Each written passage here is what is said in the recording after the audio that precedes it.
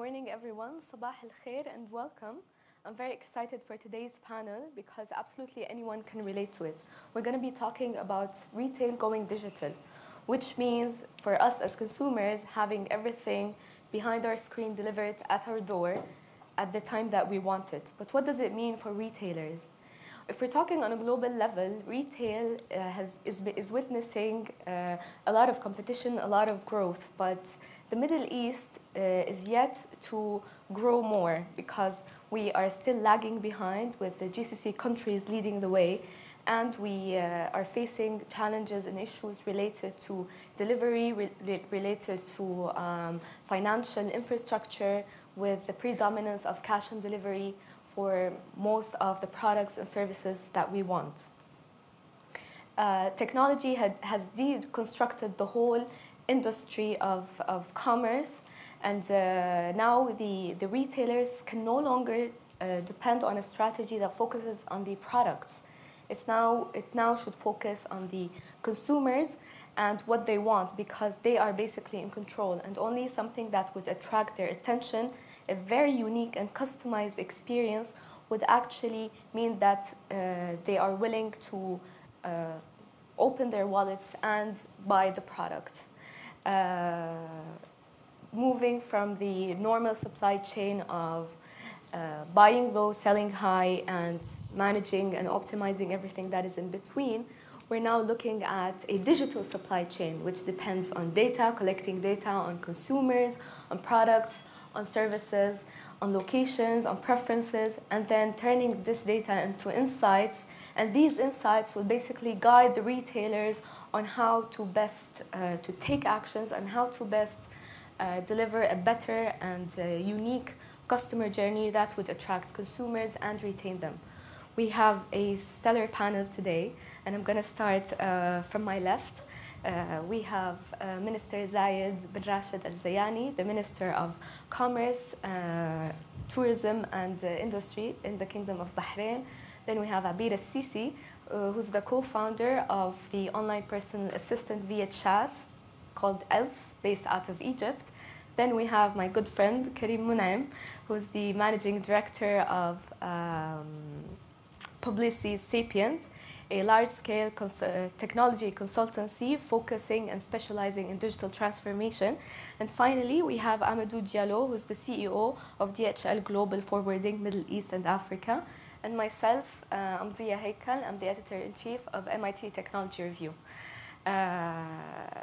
We are going to have the last 20 minutes for questions, so please, whatever you think about, just write it down, and then we can discuss it after. I'm going to start with you, Abeer. You have a very exciting story of starting in the US and then moving to Egypt based on some insights you got from the consumers and changing your offering into something that you did not start with. So can you briefly talk to us about your experience? First, I'd like to take this opportunity to thank you, Dia, for having this amazing panel and moderating all of us together, and for the World Economic Forum for really putting this platform in place for all startups that are really trying to make it through, like Elves, and putting us in touch with amazing department heads and government heads, and putting things together for us. First, Elves started a couple of years ago. Me and my husband, Kareem, started Elves. Elves is a digital platform. It's a digital personal assistant through chat, and we were able to scale that platform up. It actually tailors to travel, tailors to personal shopping, tailors to gifts and flowers, and we operate globally. So there's pretty much nothing that we kind of refuse as a service. We were able to scale this model up by human-assisted AI that works assisting the elves that are chatting. In the past couple of years, we were able to scale up to about 250,000 users globally, and we were able to be lucky enough to raise a fund of $3 million in the past couple of years. We are operating out of Cairo, and we recently opened offices in LA. As mentioned, we don't have any retail stores. We're not a store that sells something specific, but we tailor to online services. So travel, personal shopping. So that way it was easy for us to move from Egypt to open offices in LA and proceed with all the customer requests. And we have like customers that are global, like from Cambodia all the way to Buenos Aires. You don't need to have a presence in any specific location. Great. Minister, I'm going to ask you, based on what Abeer said, and for companies like Abeer, and with the e-commerce industry expected to reach $48 billion by 2022 in the Middle East, you as a minister and a policymaker, what can you do to support startups that are looking to venture into e-commerce? And what kind of support or incentivizing them, what kind of policies would you create? Good morning, everyone. Thank you for this opportunity, and I'm honored and privileged to join this esteemed panel. I think in order to develop the e-commerce platform in the region, and we are at a very, very early stage of that, we have to have all stakeholders on board. So you have the retailer on one side, you have to educate the consumer on the other side. We as government or regulator, we have to make sure that the transactions are clean, are genuine. We have to fight a lot of people who use this platform for fraud or manipulation. We have to put the right legislative systems to support it. The logistic partners are very important because they are the ones who make sure the goods flow back and forth. And I have to stress the point back and forth because a lot of these goods, one of the simplicities of e-commerce is that when you get something you don't like, you can easily send it back. And it's the convenience that you don't have to go back to the store or hassle with them to get a refund. The IT solutions are a backbone. So when we set out to look at it in Bahrain, we took it from a different angle and a different approach, and we looked at it primarily to support our growing segment in Bahrain, the sector of startups and SMEs. And we looked at the landscape in Bahrain back then. This was about 2 years ago. And we saw that there were a lot of isolated attempts and there were a lot of fragmented solutions. And people were often getting frustrated, not knowing where to get a full solution, lacking direction. There was no focus. Equally, the consumer didn't know who to deal with, who to trust. And there was a breakdown in the whole cycle. So under the guidance of His Highness, the Crown Prince, he formed the SME Development Board, where he put all stakeholders into that board. And he tasked us, and he asked me as a minister to chair that board. And he tasked us to come up with a national strategy on how to develop SME sector and startups in Bahrain. A big component of it has to do with e-commerce.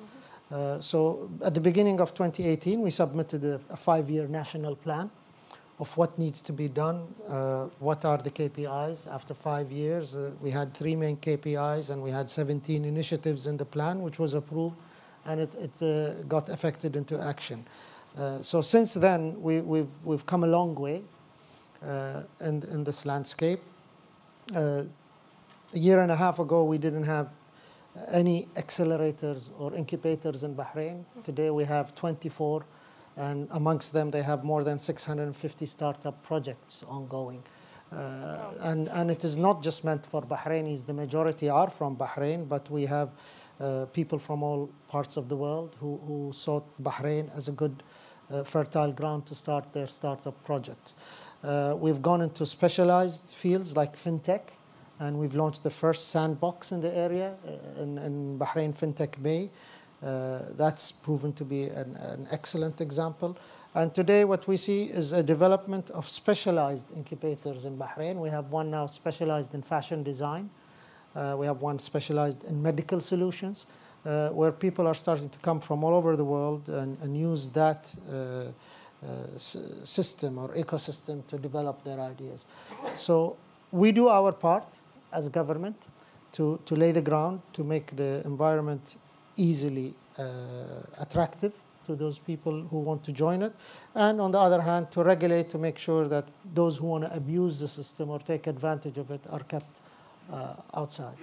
Great. And is it open for Bahrainis and non-Bahrainis? Absolutely, yes. Yes. I mean, this is the strategy of the Kingdom of Bahrain. And if you look at it throughout the past, when we launched in the early 70s, when we thought that the banking sector would be a promising sector for Bahrain, we did that and we established Bahrain as a banking hub for the Middle East. We followed that up in the 80s with the introduction of Islamic banking and Islamic insurance. And again, Bahrain took the leadership in that. In the beginning part of this century, when we deregulated telecoms in Bahrain, we did that. And today we went from a single operator in telecoms to 54 operators in Bahrain today, with international companies having regional headquarters in Bahrain in that sector. That's great. Kareem, you work on, you advise companies on transforming digitally, and you work a lot with retailers. Yeah. So can you tell me, is brick and mortar really dead? Is the store concept dead? Or are we looking at an omni-channel experience? What is it? What do you think? Brick and mortar is definitely not dead, okay? Good. However, it is rapidly changing. And you have to think, if you step back a little bit, commerce, is it a tech stack? Is it an experience? Or is it a culture? Okay, and I think this is probably the fundamental question that organizations have to answer. And also listen to your consumers. Because today, if I asked everybody in the room who has a smartphone, who has access to the internet, who has a credit card or a digital wallet, I would assume 100, if not close to 100%. Then let's ask the organizations or even governments, how many of you provide the opportunity for me to buy your product or service online? 30, 40? So there's a massive disparity between what we want or what we're ready for versus what we're being provided as an opportunity. And then that's forcing us to buy in different ways, be that cross-border, internationally, grey markets, and so on and so on. So rethinking the business model of what retail has to be today for the MENA region specifically, and if you can focus GCC, wider MENA, actually everybody's got their own disparities and differences. I think at the end of the day, specifically in the GCC, we have one thing to our advantage, which is summer. It will force you into the malls, force you into stores, and therefore you're not always going to be thinking, I've got to be digital first or commerce first. I know people are going to end up inside my store. But how can you connect the experience between being online and offline, where you make it into a seamless experience so I can start online at home and end that journey in the store itself without any break in that experience? I think it's fair to say there isn't any truly end-to-end connected experience today. So I think retailers have to genuinely step back and start to understand their consumer, listen to the sentiment and the data, and do a true analysis on the data and accept what the future is bringing, and then try to look at their retail proposition as an experience rather than just a channel to physically sell items in the store. Mm-hmm. And how do you see the readiness? Are they ready to invest? Because it requires a lot of investment in technology. It is, and I think readiness. Today's retail is still successful, so the traditional brick and mortar in the region is still very successful. So why would you start to invest significant amounts of money in a problem that doesn't currently exist in true form? But that doesn't mean it's not coming. Again, you have to start thinking or reimagining what is the future going to be.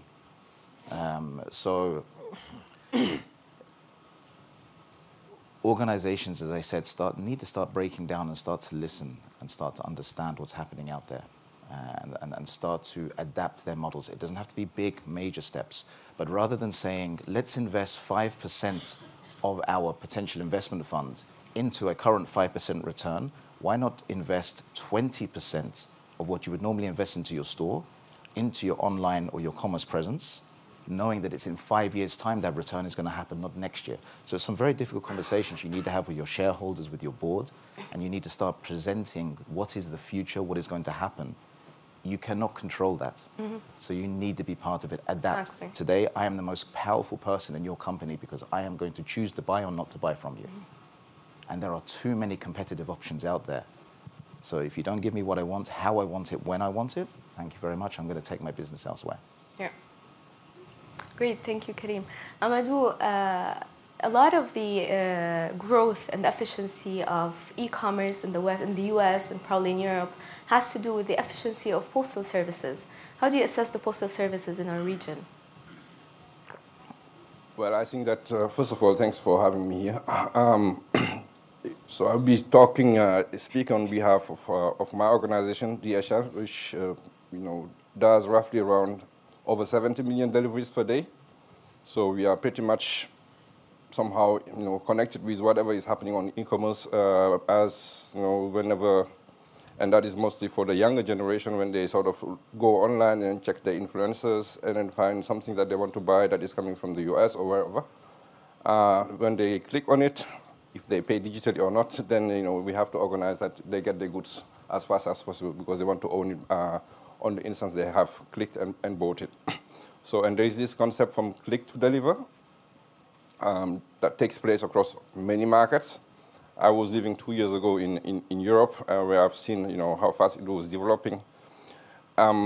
What you can say in general is that it is very diverse across the region because postal services are not the same across all the countries. Secondly, we have, in terms of buying habits, at least from our experience in terms of what we're delivering, 85% of whatever is being ordered online is cash on delivery. So, for a postal service to be able to organize the cash on delivery is not always a given because it's not really part of the habits.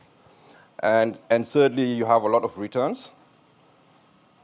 And the imports and exports, sort of presume that you have customs processes. And what we do have right now, we don't have the same de minimis in all the different countries. The minimis is the smallest amount that sort of is not subject to customs processes and documentation.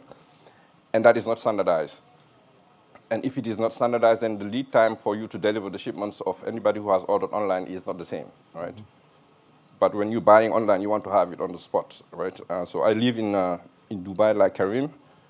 Where we live, you can actually order your baguette in the morning. You don't need to go to the boulangerie to get your bread. You can have your coffee and all this stuff. It's delivered. You just click and then you get it delivered. So you have a lot of.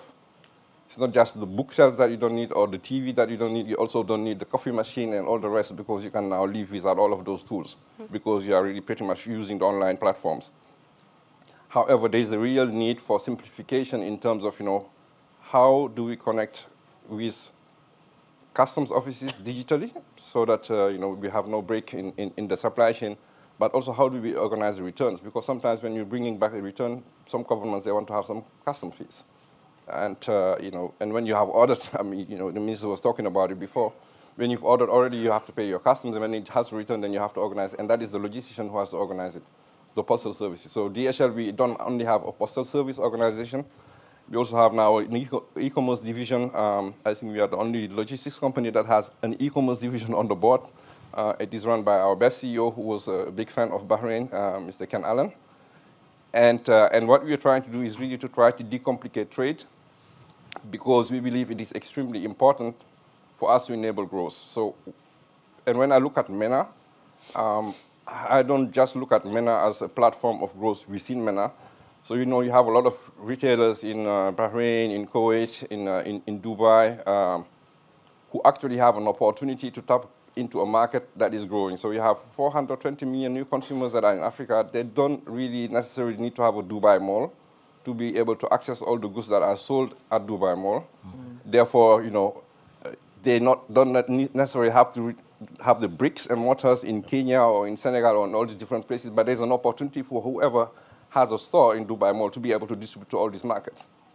And that's where the investment has potentially a payback, So we have experience from Dubai that actually people ordering online in Gabon can get the goods in 48 hours in Gabon because we are directly connected from Bahrain and from Dubai to Libreville. And that is valid for many different countries. And there are 75 cities that have more than 1 million people in Africa that are looking for goods. So there's a real opportunity for entrepreneurs that are in the MENA region. However, they have to invest in the digital experience because it's from the search to the order to the delivery of the shipment that there is a process that needs to take place. So that is an opportunity for the large retailers. And the competitors, I think everybody knows the biggest competitor is coming from the US. And, and anybody who is buying goods is comparing to 80% of the shipment that are actually posted on Amazon. So if you want to compete with those guys, you have to go and tackle new markets. If you don't tackle the new markets, then you run the risk of losing opportunities for a long time. Now, what is in it for young entrepreneurs? I met a lot of startuppers from Egypt yesterday during the conference. They have very good ideas. The the only thing that is very complicated for these young startups is to understand that the customs process is a very complicated one, because in terms of compliance, you really have to fix how you organize the customs declaration for anybody who's importing goods. And that is where I think that we, as large organizations, can support,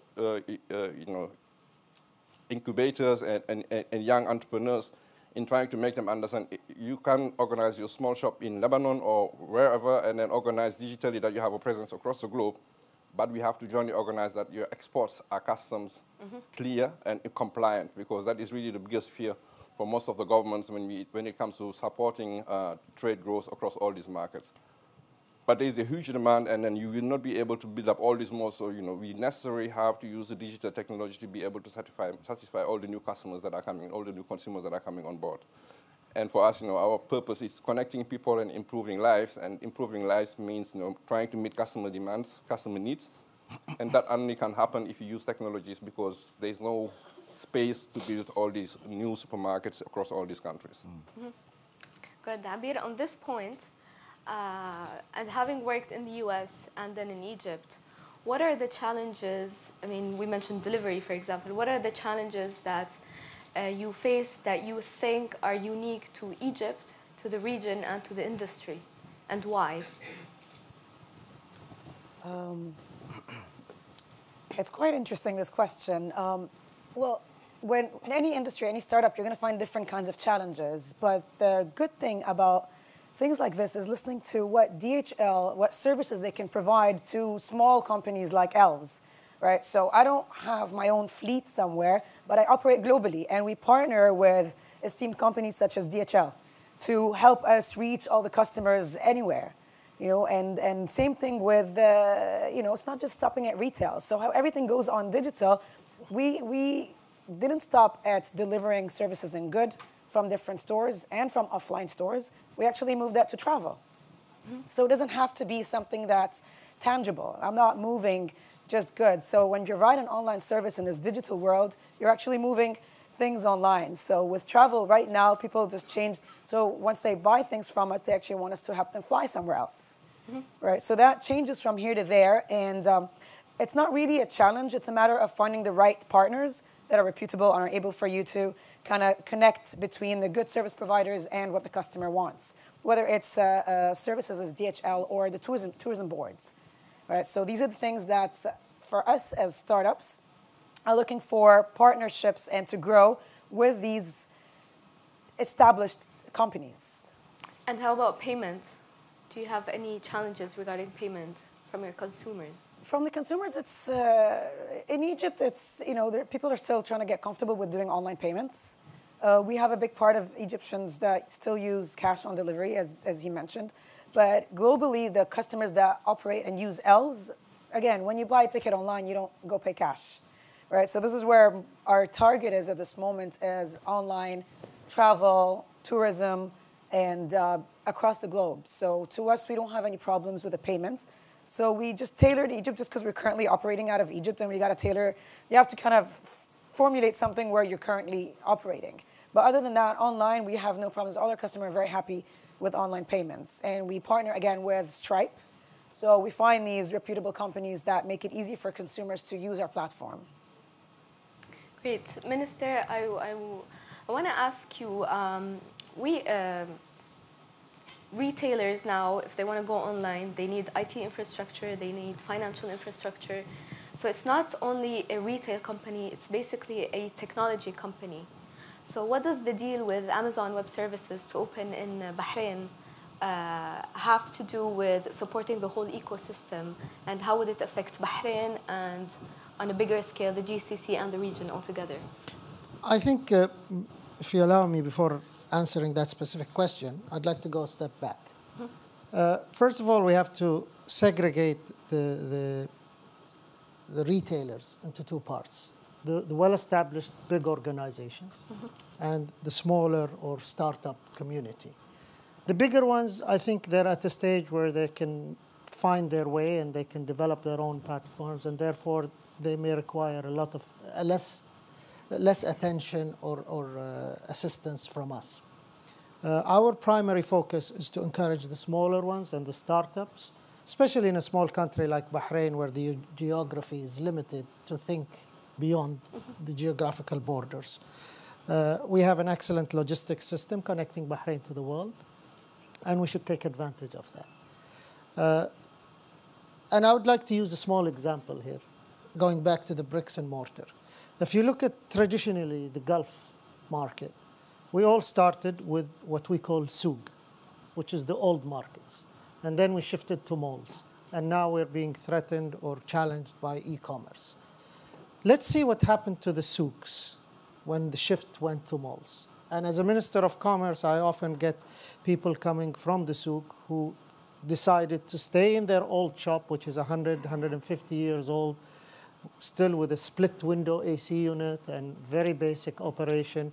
And they scream and plead and say, we're going out of business, we're running out of customers, nobody comes to us, the malls have eaten up our market. And my first question to them is, what have you done to adapt with times? And they say, what do you mean? I said, well, you still don't have a computer in your shop, you still don't use credit cards, you still don't, and look how many leaps have happened in technology and you've missed out on them. No wonder you're being left behind. So we got to cater for these to make them either catch up or develop them as a niche. And this is one of the projects we're doing in Bahrain now, in the old Manama souk, which is probably the oldest souk in the region. It's more than 250 years old. And we decided that there's no point. Initially, the thought was, let's do something to compete with the malls. Well, I said, no, you're banging your head against the wall.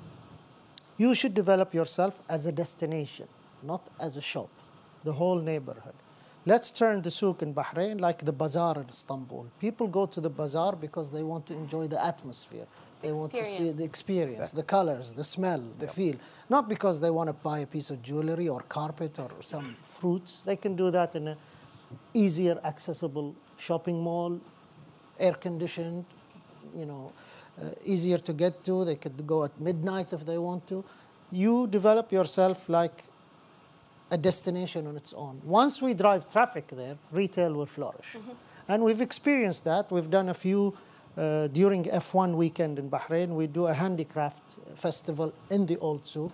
And they've come back and they said, we've tripled, quadrupled our sales during that period, simply because there is footfall.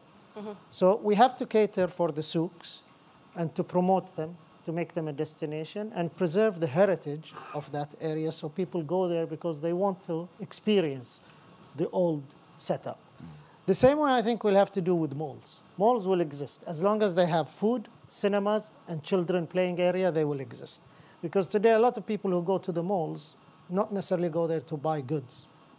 They go there to eat, socialize, probably watch a movie, or get rid of their kids for 4 hours so they can enjoy peaceful time.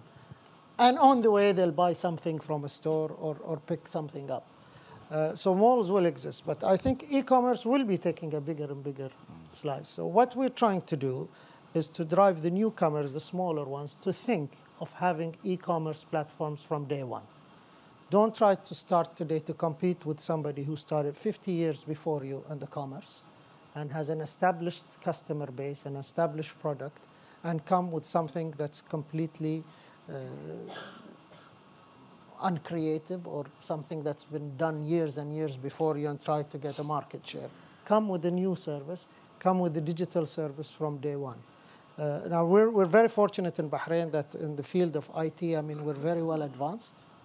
Not only on the private sector, on the government side. I think the IGA in Bahrain, the government authority, has done a tremendous job in putting most of government services on electronic services. My friend Mohammed Al-Qaid is here. He chairs that department, and he's our savior, really. He keeps coming with solutions for us. We, for example, launched Sijillat 3 years ago, where all our CR registration is online today. Despite 3 years into the operation, we still have people who come into the ministry every day with a stack of paperwork and say, I want to start a business. So you don't need to be here. You could do this at midnight from your house online with an iPad. Oh, no, I want to. Maybe that same resistance you have in Egypt to credit cards, they still want to deal with a person and exchange paperwork. Of course, we handle them. We don't turn them away. But since launching Sigillat, we've seen a huge upshoot in the number of CRs issued. Two reasons, because we're processing them in much shorter time, and we're giving people the liberty to do it off hours. So in the weekends, in the evenings, and doing it from home. That has helped a lot. AWS, of course, it's a milestone for Bahrain. The government was the first, again, with Mohammed Al-Qaid leading the way, is that we're moving all government services to cloud-based. That helps companies in lowering the costs, like you mentioned, especially with smaller ones. And it's not only that, it will create a culture for us in Bahrain, especially for startups, to believe and trust in technology when they have an international name like that set up in Bahrain. The same way we have DHL, headquartered in Bahrain since the 70s. I think it gave an exposure to Bahrain to go from regular mail to courier mail. Again, when you have the vehicle for it, you will facilitate the transition to it. But I use an example you cited. We have, under the tourism department, we take care of all the handicrafts. And they were struggling to sell anything. People were doing it as a hobby, and we started losing handicrafts because with age, people pass away, and they don't teach their kids to do it, and then we ended up having less and less handicrafts made. So we decided, very simple, to make a website for them. We did it as the tourism authority. We developed it with the IGA, and we put an online commerce portal on it. We made it multilingual, and we had the prices there even in dollars and pounds and euros and BD, of course. And all of a sudden, they were surprised. They were getting orders from Kansas, and I don't know, for pottery and stuff, you know. They never thought they could sell that far without even stepping out of their workshop. It's not turned them into instant millionaires, but it's opening the door to markets they never even thought about. And that's the potential Absolutely, going on there. absolutely. Great. Amadou, I want to see your opinion on how you view startups. The minister differentiated between big retailers and startups. So do you see startups that are taking care of the last mile delivery as a threat to you or as an opportunity to collaborate? Oh, so we also have a startup in our own organization. So we have what we call now entrepreneurs. Within DHL, so we have a startup. We just moved our first shipment from our digital platform from El Ain to Abu Dhabi last week. So this is something that we're introducing to the Gulf. So how do we stand with startup?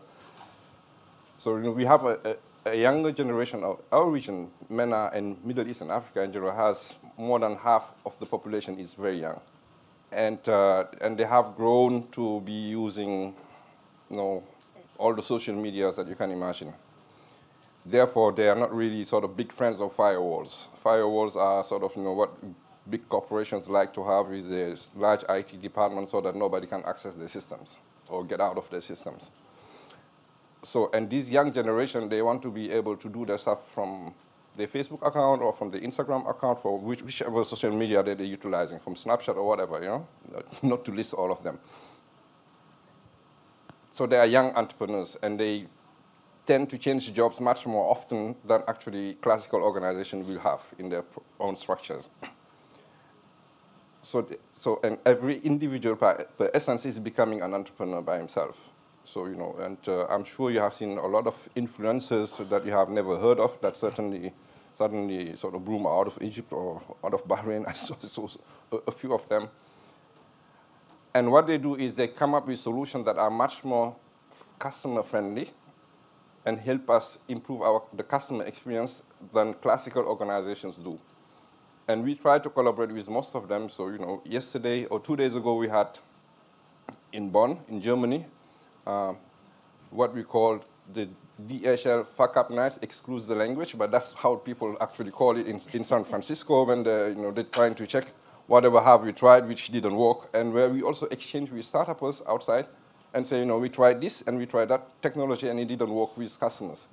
But they also come and talk to us and tell us, what is it that they're trying in peer-to-peer solutions, extra, which is working or not working. And So it's a platform of collaboration and innovation. So, and we see in startups innovators that are able to improve our processes. We have what we call small I, so improvements on our internal processes, or big innovations, big I, which is like revolutionizing the way we do business. So, for instance, we have I don't know if you have ever heard of it, we have a new, we are producing cars now at Diallo. It's called Street Scooter. Street Scooter are electric cars that we use to do the last mile deliveries in most of the urban places. We have started it in Germany, so we're producing 5,000, we have over 5,000 street scooters that we produce. And actually it started from a collaboration with students from the University of Aachen. And that has made us one of the largest electric vehicle producers in Europe. So we see it as an opportunity of growth, as an opportunity of disruption, and as an opportunity of opening up new market for our own organization. And that's how we try to work with all of them. So right now we're collaborating with ITC from the WTO, they're based in Geneva. And what we're doing with them, so we have implants that are working in ITC. And jointly we support startups that are coming from any markets, from Cambodia, from Vietnam, from Egypt, from Ethiopia, and help them and give them the supply chain experience that we do have. We have created Ecomsouk that pass from Rwanda via Morocco into Geneva, actually. And it's an e-com platform, which we have jointly developed with eBay and the ITC, where we help small women entrepreneurs that are coming from Rwanda or in Ethiopia to sell their fashion goods in Europe, because we think that they can make much more money if they sell them in Geneva than if they just sell them in Addis, or if they just sell them in Rwanda. So that is really what we're trying to put in place, because we believe that if we want to, the world population is growing, and if you have 2 billion more consumers, you cannot satisfy them with the old processes. So we need to have much more collaboration with many more people so that we can satisfy the normal human beings that are living in the different cities, because ultimately we want to improve lives. So it's not about making money, it's not about being a big yellow machine, it is about what is it that we will do to make the world a better place, and that is really how we look at it. So we work with a lot of startups, and we also collaborate, sometimes we acquire them and then we grow them. That's great, so startups here should come and talk to you. Yes. Looking for. Yes. That's great. Definitely. Kareem, I have one last question for you before we open the floor for questions. Mm-hmm. The retailers going online needs a lot of investment and serious commitment. How does the measurement of return on investment go in this way? Is it that you have, because how could you measure something that you haven't tried before? You can benchmark, but the West has different culture, different economies, everything is different. So would you basically advise retailers to go to venture into digital transformation and then see what insights tell them about measuring ROI? Or should they have it as a set before they venture into it and see if it worked? Because how could you basically know what you don't know? That's the assumption that digital is coming. It's here. Along with commerce, it's not coming, it's here. And all of this is opportunity to change and to grow. So I think the measurement of success can no longer just be based on the historic bottom line. If you look at most of the, let's call them digital first organizations or modern day enterprises, they measure themselves on growth in terms of top line, rapid growth, the 10x concept, rather than what is our return to our investors in the first year or 2 years or 3 years. These are long-term plays. With more traditional organizations, they need to create the mandate of transformation and put a significant amount of budget and manpower behind that. Otherwise, it's going to fail. Okay, and they will eventually fail. I think there's a statement, a couple of statements. Organizations are very good at telling you what they do today. They have no idea what they need to do tomorrow to be relevant to the audience any longer. Okay, and it's a very hard truth to swallow. If you're sitting in the boardroom and you're turning around and saying, we grew 20%, we've retained our margins, we've done great news, everything is wonderful. By the way, we have this threat, if we want to call it a threat, of commerce, digital. which will mean changing the landscape of the people in our organization, investment in new technologies, different approaches to selling and engaging with our consumers. It may see us diminish our margins for the next 5 years. Who can sell that to any board or any advisory board or investment board? It's a very difficult one. So what do we do? Well, there are already cases to prove the point.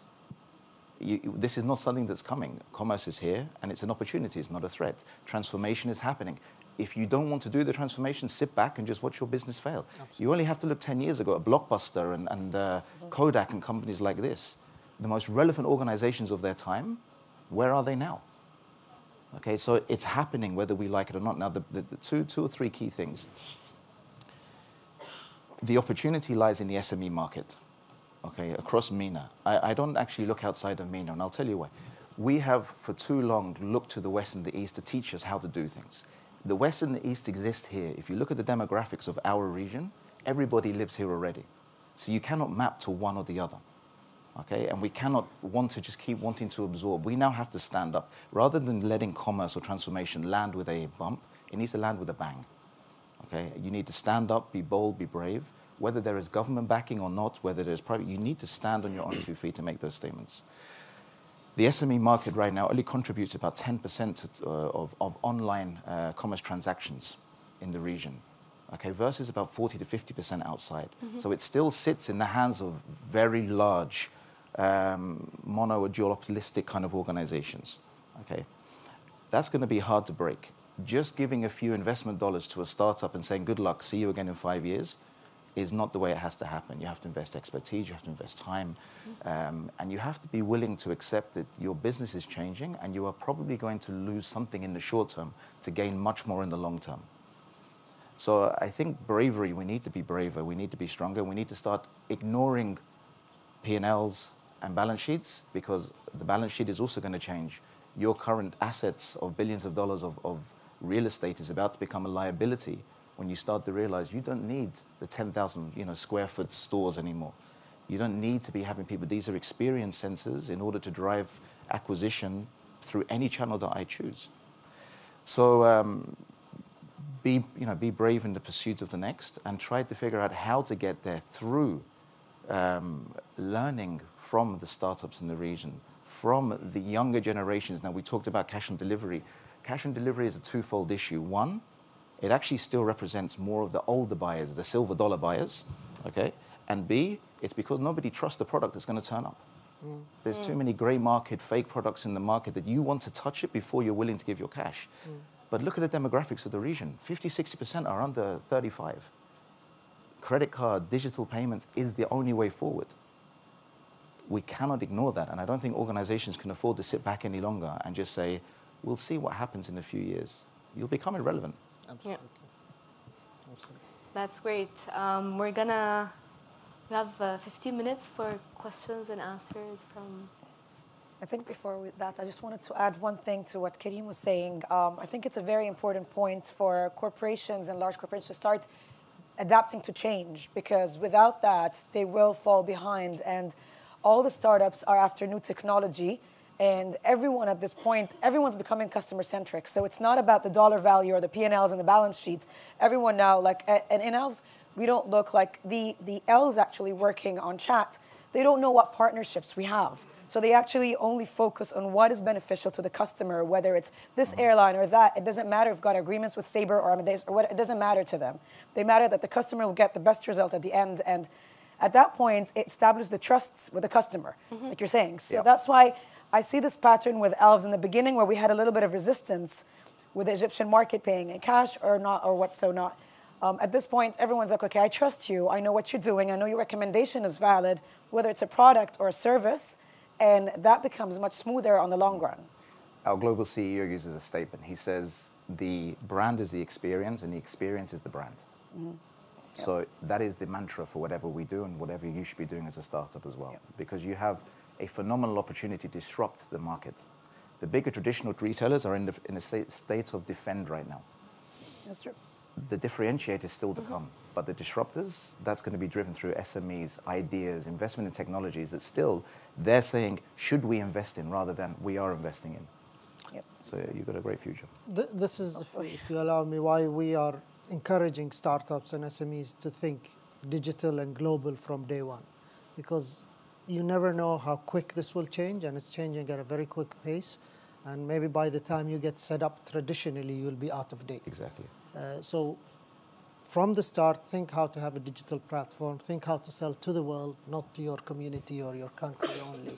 And it reminds me, I mean, I always use the classic case of ATMs when they were first launched. And I mean, I've seen it personally when you go to an ATM and it's idle, and you go to the clerk desk at the bank and you see 15 people in line. And you ask why, they say, well, we'll withdraw money, but we won't deposit in an ATM because I'm giving away my cash. So it's pretty much like the experience you have with it's a cash trust and delivery. issue. Yeah, trust But issues. 20 years later or 25 years later, you trust an ATM to deposit a check or cash or withdraw cash or pay your bills. So eventually it will come. And as for kids, it's very easy for them to use credit cards because they're using their parents' credit cards. Of course. I know. So trust is not an issue there. One other thing about the question around return on investment, the new currency is data. Okay, the product is going to become irrelevant. Eventually, right now, I can buy something online where I get points through using a payment channel, such as Beam in the UAE. I get points from my credit card from my bank. I get a discount from the retailer for being an existing client expert. So all of a sudden, the price of the product is irrelevant because all you want is my data, and that's the future of the currency. So again, transformation will lead you down a channel where value comes through the amount of data you can gather and use to your advantage through the monetization and personalization as well. But I think however, it's important to be aware of what is going on outside. So, if we talk about credit cards, but, if you go and then look at what happens with M-Pesa, everybody now is moving from credit cards into mobile money. It's a lot of transactions that are taking place via the smartphone, so you don't necessarily need an account in a bank. Secondly, if you sort of check what is happening in Asia, with platforms such as JD.com, they are really converting a lot of markets to their own markets, and they're owning those markets because they have most of the data, and they have deep data analysis on consumer behaviors in many different markets. So we really have to push the young generation here to be aware of what is it that is happening that is disrupting the market from many different geographies, because everybody is fighting to own tomorrow. So, and there, it is really good to be self-aware, but also digitally aware of what other technologies are going to disrupt not only retail, but also the banks and every other transaction that is taking place, because it is most of it going to be based on technology. And that's where we invite, young startups to come and collaborate, and then we can share information that we get from all these different markets. Yeah, and as I mentioned earlier, the example that we were not focused on travel when we started, and then we found there's a lot of demand. People are actually choosing to use Elves to book their flights, their honeymoon, and their hotels and their transportation, and that was extremely organic. This is not one of our target areas when we first started, and now we see everyone's coming on board, and everyone wants, they want to have Elves with them because they go to this country and they don't know anyone, but they trust us because they've used us several times to make a birthday cake for their kid or buy their wife flowers. So now Elves know me, so I could take them to my honeymoon. They know where to recommend restaurants for my preference. So it's more customized. Yeah. And all as about you mentioned, unique Amadou, that experiences. people are moving more towards a trust area, and it's not just retail. Yeah. So it's moving across the board at this point. I don't want the audience to miss asking you questions, so let's move. Great, we have a question over there. Sure. Good morning, Yazan Abu Hantash, Bloom CPI. I would like to ask Mr. Diallo, you talked about the custom barriers across the globe for the e-commerce. My question is about how can we make it easier for e-commerce exports for fresh food from the Middle East to Europe and US, because we face lots of problems with food control. Do you have an experience with that? Well, thank you very much for that question. So, fresh food is something that we are focused on, but particularly about the imports, because we import a lot of fresh food from Italy, from France, from the UK, as much as we import mangoes from Kenya into the Middle East. What you do have is that, first of all, into Europe, you have regulations that are protecting the European market that do not allow for people from our region to actually export into Europe. And it is so complicated in terms of how the mango has to look like, how the banana has to look like, that you sort of would turn mad to read all of the regulations that they have invented in Brussels. But at the same time, there's a lot of market opportunities within our region. So, for instance, in Egypt, our organization in Egypt is exporting a lot of cheese and fruits from Egypt to French people who are on vacation in Mauritius. Yeah. Because in France, it's very difficult to get it in France. So, because you have a lot of vacation resorts that are across all of our region where people actually from Europe come on vacation. And for me, it is always around sitting with the entrepreneur and trying to understand what is it that you want to export and how you can get to those customers that you cannot actually get into because the European Union is putting some barriers that are not really sort of good for our traders, right? Second thing is, for me, when I'm talking about the minimis, so every country has different regulations. So right now, Australia is trying to put the minimis down to 0 because they want to protect their retailers from Amazon and from all these big technology platforms, which is fine in terms of being protective. But we are for free trade because we believe that the consumer in Australia should have the opportunity to choose if they want to buy something that is made in Australia or something that is made in Guatemala. But if these trade barriers are sort of increased, then e-commerce becomes complicated, then the customer experience becomes a nightmare because then you're pushing people to go through illegal channels, which is not helpful. And then we want to have standardized, value-based, de minimis so that we know that we can automatically put our process. So that is what we have in Bahrain. We have a joint agreement with Bahrain. We interface completely to the customs organization in Bahrain. So, and we don't need to always stop every single shipment and open the box and check it in detail because then it just is not good for perishables, for example. So, and that is what we're also requesting from Europe. But we need the authorities also here to fight together with us to say, the market has to be open. And this is what we did with DHL in Bahrain to extend it even to Saudi, because a lot of the transshipments come to Bahrain and go by truck over the causeway. Yeah. So we agreed with the Saudi authorities. We have 5 major exporters out of Bahrain that use the causeway. DHL is one of them, to be labeled as trusted shippers. Yeah. And they don't get searched on every truck and every consignment. They get very minimum sampling, and therefore their goods flow much quicker. That's true. So that's what we do for perishables. Hi, my name is Azam Alamuddin. I'm with Visa Inc.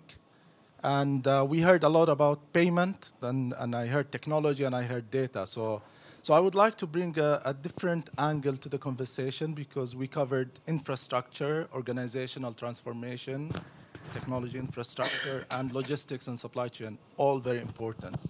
But there are 2 other angles I would like to hear from the panelists, their views on, which we, from our experience, see as equally important to the other axis of growing digitization of commerce. One is awareness and education. So we often see a lot of marketing, but training, awareness, and education to retailers, governments, and the public is a very important angle in our experience in the region, in MENA, because people are still, the trust element is still an issue. Being financial literacy and being digitally savvy, I know the younger generation are online all the time, but using payment as a means is still met with some fears and hesitation in many countries in MENA. Maybe not in the GCC, not in Dubai, where I'm also based, but in other countries in MENA. The second element, which is very important, is the government role. And in government here, I want to take it into 2 different directions. One is government leading by example. So in many countries in MENA, governments are still collecting their own money through cash. And even if they have acceptance means, they're still surcharging. There are other issues within the policy mechanism of governments. So government is the largest merchant across MENA. So this is one very important role that government has to play in our experience. The other one is the policy and regulation. And here you're talking about technology that is very fast moving. Every day there is a new innovation in payment. We're talking proximity payments and online, and I will conclude my intervention with this. So the policies and regulations need to be agile and nimble and always changing and adapting rather than fearing what's coming. So the minister and the other panelists will be keen to hear their views on these. Thank you. I think I probably didn't give it a lot of justice in my opening remarks, but I did touch on mindset. And you're absolutely right. We have to change the mindset and educate and make consumers and retailers aware of this changing paradigm and how purchasing habits are changing. It has to do with probably curriculums at school. It has to do with awareness campaigns. And I think it started already. I mean, I can talk about Bahrain as a definite case. I'm sure other countries in the MENA region have also adopted some form of it. It won't change overnight. A lot of this is to do with the trust issue between the consumer and the retailer. And one of the biggest things we face in the Minister of Commerce and our consumer relations or consumer protection department is fraud and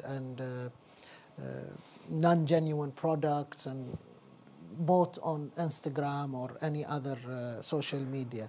And it's difficult. It's difficult because you don't know who you're buying from. Mm-hmm. Sometimes we don't even know who the seller is. He could be some guy in Malaysia, and how can we track him? How can we stop him? But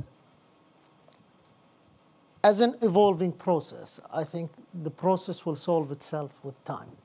We can expedite that period or shorten it by putting regulation, by putting, more floodgates. But there will always be cases of fraud or mistrust. Yes. But the mindset is definitely where we should start, that this is the wave of the future. I remember earlier when, for example, accounting packages were launched, a lot of companies were reluctant to switch their accounting to computers or IT-based solutions. Said, no, I can't afford at the end of the year. The system could crash. I won't be able to close my books. I'll lose the list of who owes me money, my banking, all that. Now I think almost everybody does it that way. Government role, leading by example. I think, like I said, Bahrain. I mean, we're definitely leading by example, going cloud-based, pushing all the government services on IT. We still do accept cash in very, very small portions in government, but most of the payments today are done electronically. Recently, in Bahrain, we've had a huge launch of all these e-wallets and prepaid services on a consumer basis, and they've been catching up steam. And for the better or worse, I don't know. Now we lose track of how much we give our kids money and what our household expenses is, but it's a fact of life. We're getting accustomed to it. But policy will have to play a vital role to make it a long-term success. And we have to shut out the violators at a very early stage. The quicker we do that, the more genuine the process becomes for the ones who really want to make it work. Great. I think we have time for one last very, very quick question. We have here. Two people there. Very quick question. My name is Hamoud Al-Mahmoud, Editor-in-Chief, Harvard Business Review, Arabia. To you, Kareem, for digital transformation, physical stores are struggling if they want to create their own digital version or not. There are some failed experiences like Walmart in the US. They did it. Both versions conflicted and competed each other. Do you think it will work eventually? You have Carrefour online and Carrefour physical, different prices, maybe different costs or same? So funny enough, we work with Carrefour and Walmart globally on exactly these two challenges. And both have accepted they've been so slow to start, they will never catch up. So their whole business modeling has to change from a global point of view. If we regionalize it, grocery market is the smallest commerce market right now, behind electronics, beauty, leisure and everything like this. So the growth opportunity there is phenomenal. But if you go onto any of the grocery retailer sites right now, very limited lines, Okay, probably 10 to 15% of what's available in store. So why would I even bother?